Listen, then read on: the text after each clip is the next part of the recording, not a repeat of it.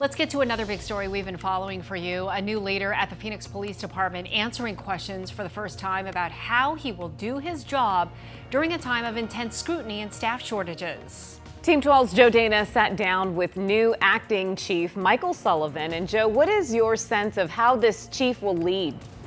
Well, Michael Sullivan was very careful with his words. He did not declare any new bold policies or announce specific changes to the office.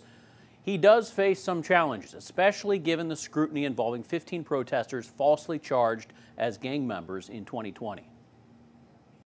As you know, an independent investigation into the arrest of protesters found that Phoenix police and Maricopa County prosecutors exaggerated evidence, that police testimony was, quote, egregious, false, and incomplete. How do you assess that chapter of Phoenix PD, and how will you use it to improve the department moving forward?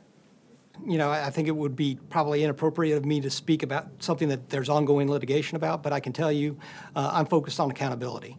And, you know, accountability-led leadership is something that I think is very important. That starts with me and starts with the example that I plan to set for the men and women of the Phoenix Police Department and the Phoenix community, and expect that out of the officers. The Department of Justice is conducting a civil rights investigation of the agency. I also asked Chief Sullivan about staff shortages. He says he wants to focus on retaining existing officers on the back end, as well as recruiting on the front end. As of July, the department was short about 500 officers.